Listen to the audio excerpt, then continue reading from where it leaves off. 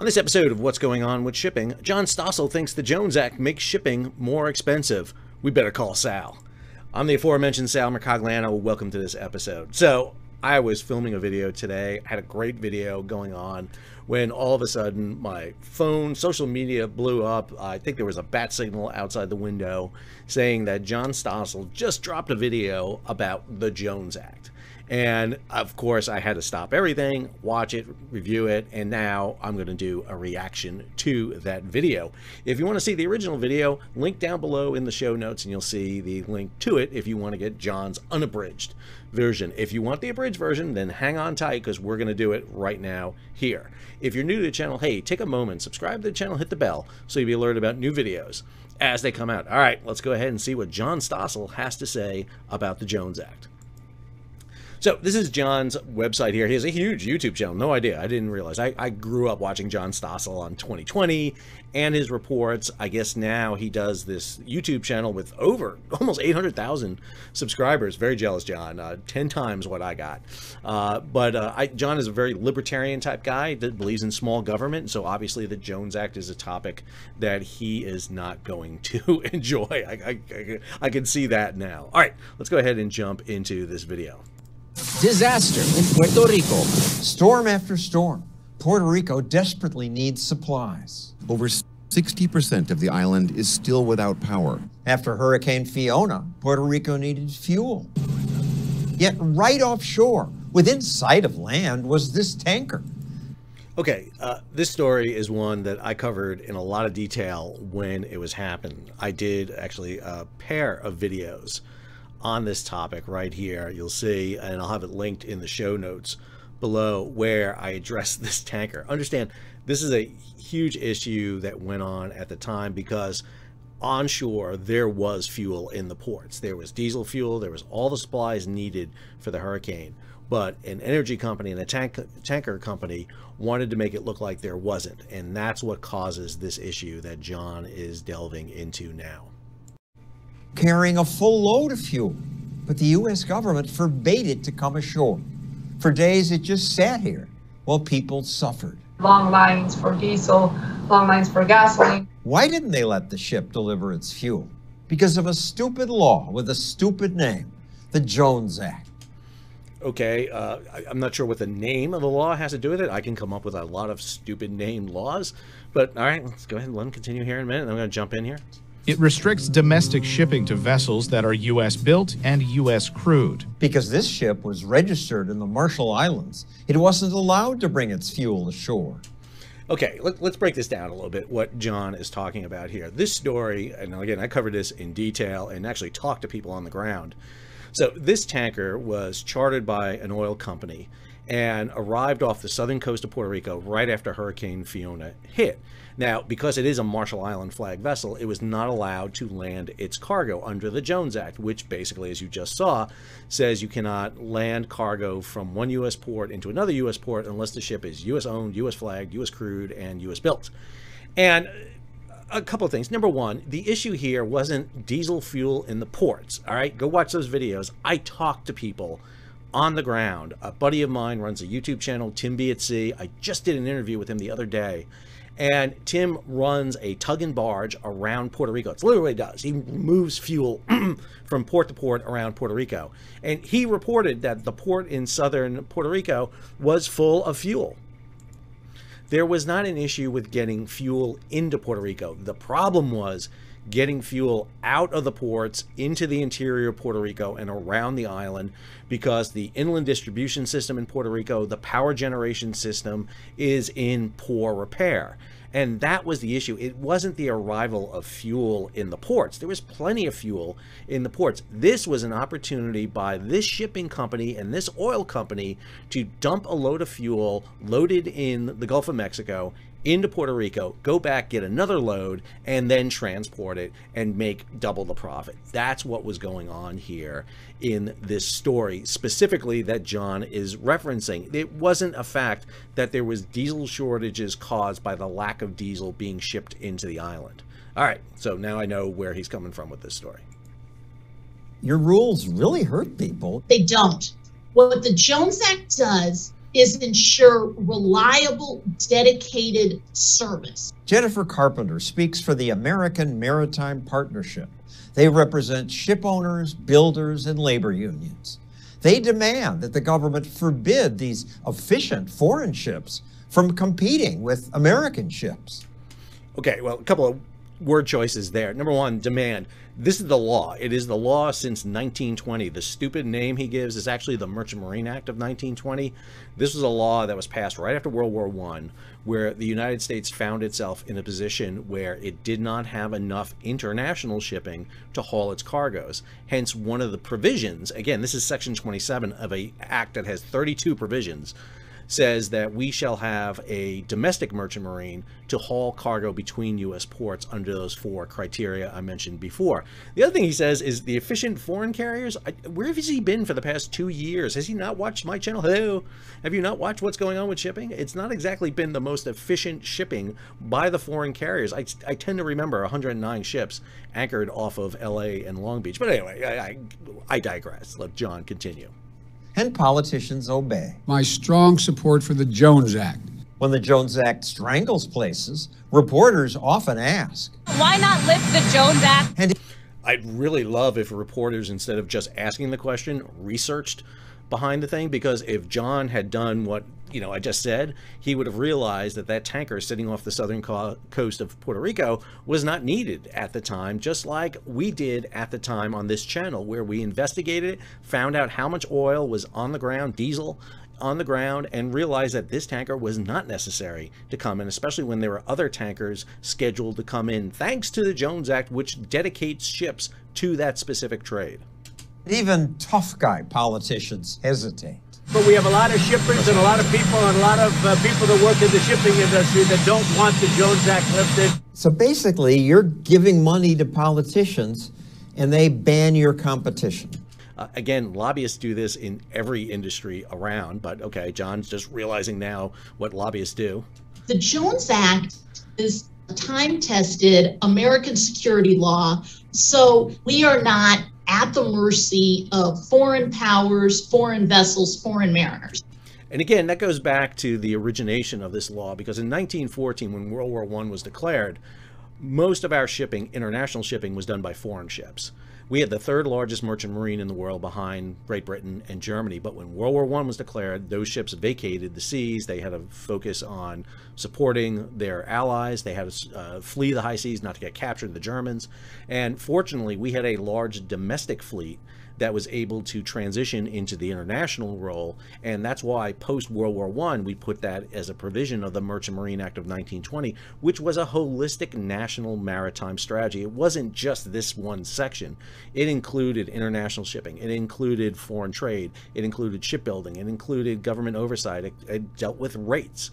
When we saw those huge spikes in rates during the supply chain crisis, that was dealt with under the Merchant Marine Act of 1920, but it's been repealed through provisions in 1980 and 1990s.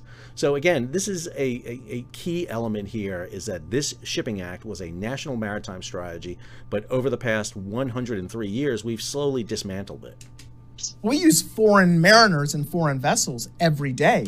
Hey, it's Scott. It's Scott Linscomb. Scott Linscomb is over at the Cato Institute, and Scott is a buddy of mine. I say that absolutely falsely. Let me be clear. So I have tried to have discussions with Scott Linscomb about the Jones Act. Cato Institute is a lobby group, a think tank that basically has made its mark in arguing against the Jones Act. They actually have one employee, Colin Gabral, who's hired to do nothing but oppose the Jones Act. And Scott and I have been unable to connect recently, largely because Scott has blocked me on Twitter. And not because I am rude. If anyone who follows me and knows me knows I'm very civilized. I love having a good, vibrant discussion. It's just that I disagree with Scott's position on the Jones Act, and because I disagreed with him and I'd post information contrary to what he was saying, Scott blocked me. So I guess libertarians believe in free trade, just not free speech. So anyway, let's let Scott talk, unlike something he would allow me to do.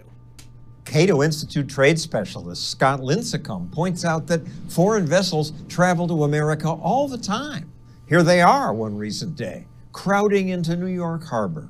It is only in shipping between American ports that we don't allow for those vessels. Think about it.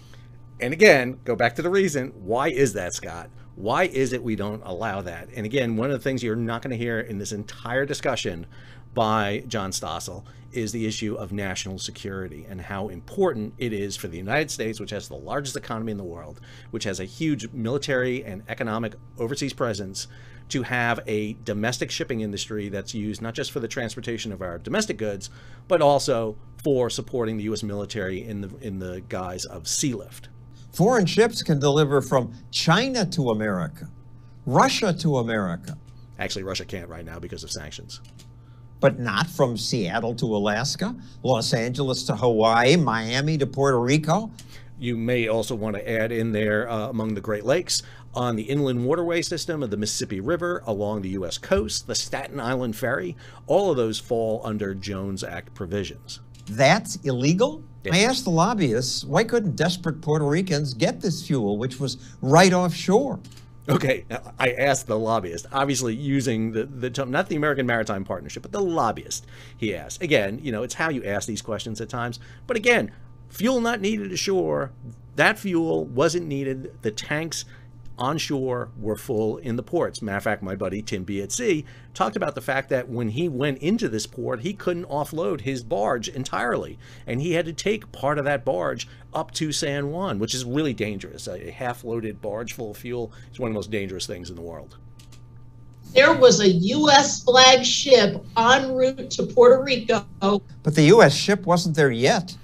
But it provides dedicated service. Understand, if fuel was dependent on foreign shipping, that ship that arrived off the port of Puerto Rico, off the southern port of Puerto Rico down there, that ship wouldn't be there if it could sell that fuel for more money at a different port. U.S. ships are dedicated. These ships will come to U.S. ports because they are on routine service and they are dedicated to it, which means that you are insured shipments. This is what makes Puerto Rico different than the Dominican Republic, Jamaica, and a lot of other islands in the Caribbean, in that you'll see shelves stocked all the time because ships are not basically flaking out and going to different ports depending on the market, the free market that they're advocating here. The Jones Act ensures a dedicated service. Carpenter mocks the foreign competitor who got there first. Foreign oil trader that thought they could make a quick buck by using a foreign ship instead. There was no shortage of fuel on Puerto Rico. Exactly. But there was. No, there was a shortage of diesel in the island, but not in the port, John. Again, you have to differentiate. You have to sit there and understand that the port had the diesel. It was the inland distribution system that was suffering. There is a fuel shortage that is keeping most generators from helping. Puerto Rico's governor begged the Biden administration to waive the Jones Act. What's the governor of Puerto Rico going to do? You will no longer be the governor of Puerto Rico if you don't come out against the Jones Act because of the narrative that is created in Puerto Rico against it. And the bureaucrats finally did. The Biden administration has moved to allow a non-U.S. flagged ship to transport fuel to Puerto Rico. Alejandro Mayorkas, the Secretary of Homeland Security, is the one who granted the waiver. And again, the Department of Homeland Security granting the waiver is a big problem, in my opinion. Where was the United States Maritime Administration under the Secretary of Transportation? It is the Maritime Administration who should have been on the ground determining whether or not a waiver was justified. Understand, this company did not ask for the waiver until the tanker arrived off the port. They arrived off the port on this opportune lift. They fed this to the media ran with it because here's this tanker loaded with diesel. That's the problem, when again they were not doing the investigation they should have done. We're not blocking needed supplies. The main thing the Jones Act does is make Americans pay more for things. The Jones Act costs the average Hawaii family about $1,800 a year. Okay, you live on Hawaii, an island in the middle of the Pacific. It's going to be expensive to live there. Again, go to Scott Linscomb, who works for the Cato Institute in Washington, D.C. And, if you oppose the Jones Act, maybe you guys should hire, I don't know, a lobby firm in the Philippines, in India, in Indonesia, in China, or Russia, because that's where most mariners come from. I mean, you can pay very little and get a ton of lobbyists. The shipping firms, international shipping firms, just fought against a pay raise minimum wage for mariners at sea. The minimum wage now for mariners is a little bit over $21 a day. That's it, $21 a day, and they fought that. So yeah, it's kind of hard to compete against foreign shippers who use crews from those 5 countries versus the United States. But again, you get dedicated service to the United States ports. Did banning foreigners at least do good things for America's shipbuilding industry? No. America to build the largest fleet of cargo ships ever to sail the 7 seas. 50 years ago, America built about 18 ships every year. Last year, just 1. Okay. 80 years ago, we had the largest merchant marine in the world as a result of the Jones Act through the United States Maritime Commission building 5,777 ships during World War II that carried the arsenal of democracy from the United States to the war front. At the end of World War II, we carried 63% of all the world's cargo. And what did we do with that? Did we keep ourselves on top and tell everybody, you know, the heck with you, we're going to remain dominant? No. What we did is in 1946, the Ship Sales Act, where we sold 1,113 ships at loss to the United States government so that our allied merchant marines can restock themselves, our allies restock themselves with ships. Through the Marshall Plan, we allowed shipyards around the world to rebuild from our closing shipyards. We basically packed up those prefabricated systems that we had developed in the United States and sent them to Europe, sent them to Japan, and now China, Japan, Korea build 94% of the world's ships. China builds more than Korea and Japan combined, about 47% of the world's ships. We did that as part of the Cold War, as part of our effort to rebuild the world economy, and our merchant marine and our maritime industrial base has suffered for that. America's fleet once had 250 ships, now 90. There were once more than 400 American shipyards. 300 are now gone. Okay, this is an international issue. This isn't just the United States. There was a report in Splash 24/7 not too long ago talking about the fact that since 2009, 40% of world shipyards have closed, from over 300 down to just over 100. We're seeing consolidation in the shipyards around the world. This is not unique to the United States. And this is the other element I have with this problem. It's like the Jones Act is the responsible for causing all this problem. Great Britain, France, the Netherlands, Italy, Germany, and I could list you a ton of other countries don't have the Jones Act.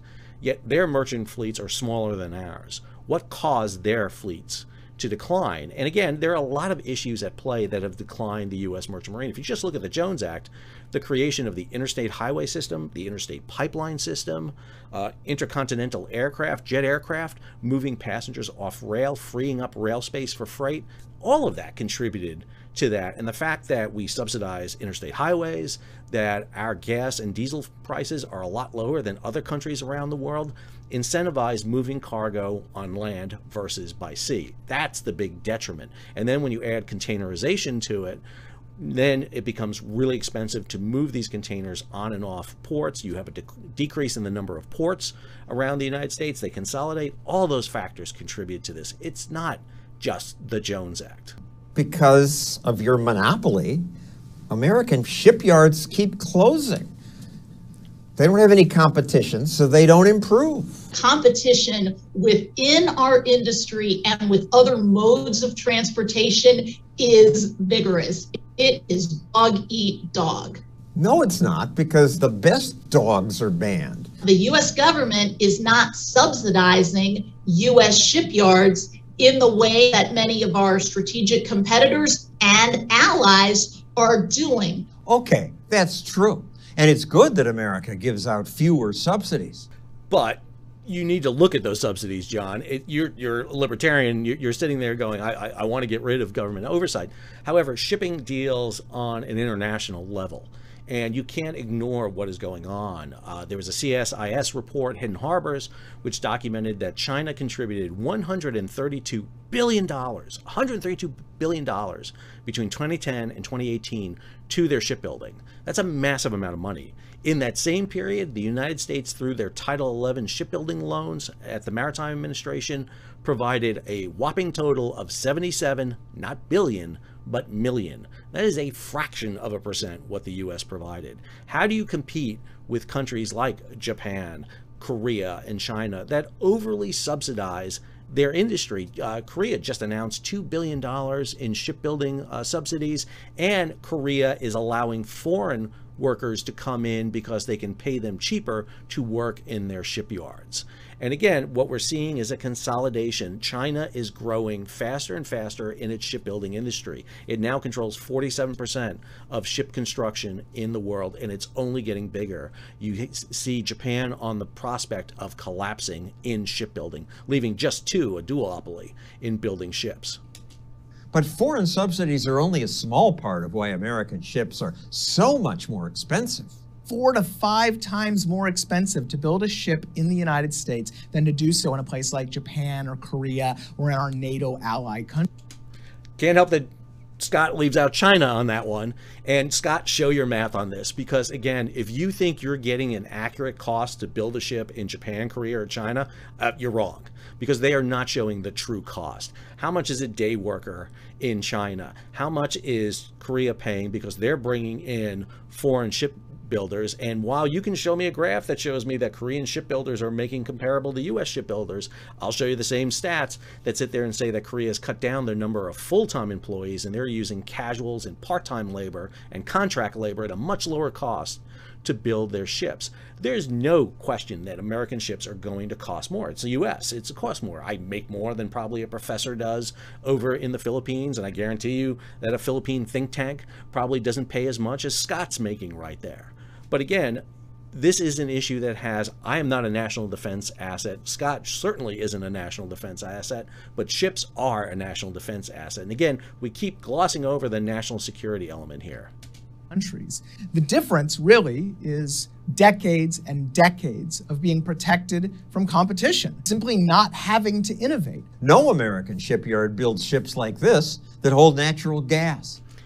We did in the 70s and 80s. We had a program through the Merchant Marine Act of 1936, which is a follow-on to the Merchant Marine Act of 1920, the Jones Act, that provided operational and construction differentials that allowed you to build ships in the U.S. and offset the cost of building in the U.S. versus overseas. And even though those ships were dedicated to international trade, by building commercial ships in U.S. shipyards, what we did was allow domestic ships in the Jones Act trade to be built at a lower cost too, because we were building ships.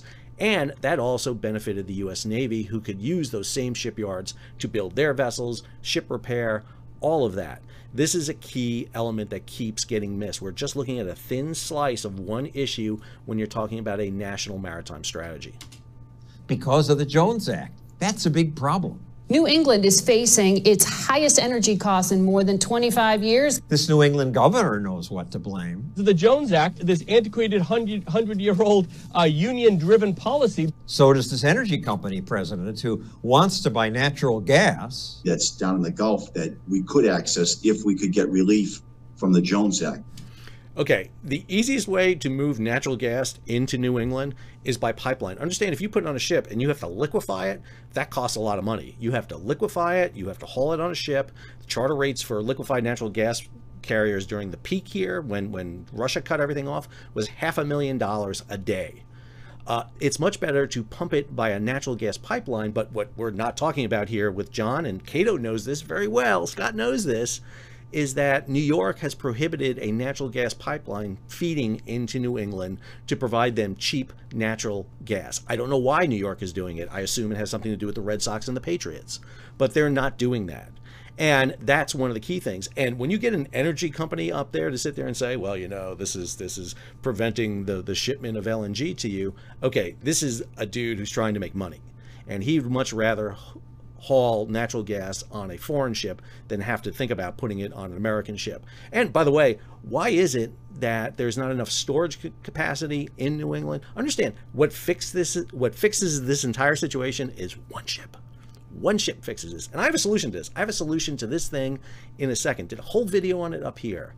All you have to do is reflag in one ship on a temporary Jones Act waiver. See, I'm not all Jones Act, you know, live or die.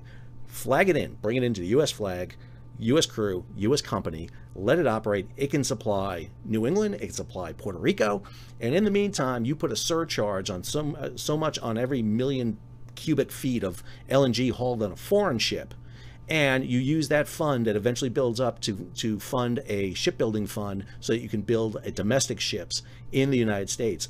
Russia has an LNG fleet. Qatar has an LNG fleet. China's building an LNG fleet. We don't. Since 2016, we've started exporting LNG because we're fracking the hell out of the United States, and we're producing LNG. That's why we need to get back into this. It has huge national security interests. But again, we're glossing over that. He wants the gas. He can't get gas for the winter. Why didn't you enter into long-term contracts to ensure a reliable supply of gas or whatever fuel you needed to run your plants? Your planning is not a Jones Act problem. It's a planning problem. I did bad planning. Why can't I use the South Korean ship? A Jones Act waiver is not the way to address poor planning. Thanks to people like her, today waivers are even more restricted. You give politicians money not to grant waivers. Okay, and again, John Stossel is basically arguing that the American Maritime Partnership is bribing, I guess. Again, is he just figuring out what lobbyists do? And by the way, what is Cato doing with its forums and all the things it does to lobby on the opposite side of this? But again, that's libertarian, and that's in John's viewpoint. Hold up. All right, let's unpack this. Frankly, waivers should be safe, legal, and rare. Ooh, I would not have used that phrase. What we too often see is somebody's trying to make a quick buck. There's no national defense need. There's no shortage of product. It's, hey, I could save some money. But saving money is good for consumers. It's good for everyone, except America's shipping monopoly. Let's be clear. You're not saving money for everyone, because there is no guarantee you rip off the Jones Act and tomorrow unicorns and rainbows, everything is better, because that's what they prophesize right here. That's not what you're going to get. Instead, what you're going to get is unreliable service. We've seen that happen during the supply chain crisis, and you're going to see ships divert to different areas when the trade beckons it and they can get better rates. Why is there a diesel shortage in New York and the Mid-Atlantic and New England Mid-Atlantic region? Is because they're hauling diesel fuel out of that region to haul to Europe to basically offset the loss of diesel coming from Russia. We've seen it over and over again. They don't want competition. No. Of course, most industries don't. Don't sell the tough Americans short. American car makers didn't want competition. They worried as foreign cars won American consumers. It's no secret a lot of people believe American cars aren't built as well as Japanese or European cars. Because American automakers were forced to compete with Volkswagen, Honda, Toyota, they stepped up their game. No one can say our cars don't stack up. Okay, just a quick little reminder here. Am I incorrect in remembering the fact that the U.S. government bailed out Chrysler because it was going bankrupt? And on average, how many cars do Americans own versus, I don't know, super tankers? It's a complete apples and oranges comparison right here.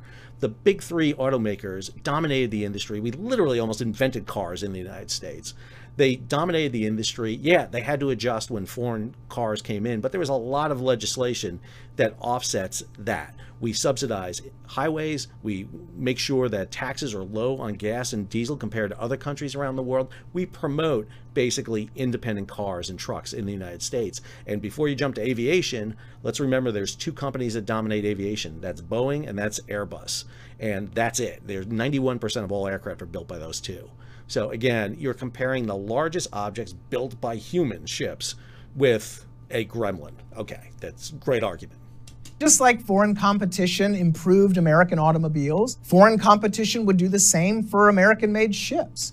And again, those of you who oppose the Jones Act, I recommend you go to the Philippines and get yourself several think tanks to offset the cost that you're paying right now to the Cato Institute, because for 5 years since 2018, they really haven't done much to repeal the Jones Act. You're not getting your money's worth. You can get a lot more think tanks if you farm it out overseas. That's basically what Scott's talking about. He's right. Competition works. The Jones Act should die. We'd all be better off if America's shipping industry had to compete. except if you are in the U.S. military and find yourself overseas somewhere and you're waiting on resupply, and now all of a sudden there's not a U.S. ship, there's not a U.S. crew to man those vessels because we've cut the Jones Act, we've cut U.S. mariners out, there's no infrastructure to repair ships in the United States anymore. Because understand, what happens when you repeal the Jones Act is tomorrow every U.S. flagship goes away in the domestic trade. All of them go away. And now all of a sudden you'll have cruise ships cruising up and down the United States and cargo ships cruising up and down the United States, planting themselves within the trade, competing against U.S. workers and U.S. truck drivers and rail and everyone, because again, you don't have to abide by U.S. labor standards, you don't have to abide by U.S. labor laws, because they're on sovereign territory. They're flying the flag of a nation, and therefore their rules apply, not your rules. That's the issue they have. And I love John Stossel. I've watched him for a long time. I think he does some great reports, but I think he is misplaced on this one. Hope you enjoyed today's video. If you did, take a moment, subscribe to the channel, hit the bell so you'll be alerted about new videos as they come out. Leave a comment, share it across social media, give it a thumbs up, and if you can, support the page, because I don't receive a subsidy and I am not a paid lobbyist or being paid by those who oppose a lobby. I am a tenured professor at Campbell University who's running a YouTube page to get out this information and make a little money on the side. If you can, support the page. How? You can hit that super thanks button down below. John, go ahead. I know you want to do it. Or go over to Patreon. Scott, you can do this. Go over to Patreon and become a monthly or yearly subscriber. Until our next video, this is Sal, signing off.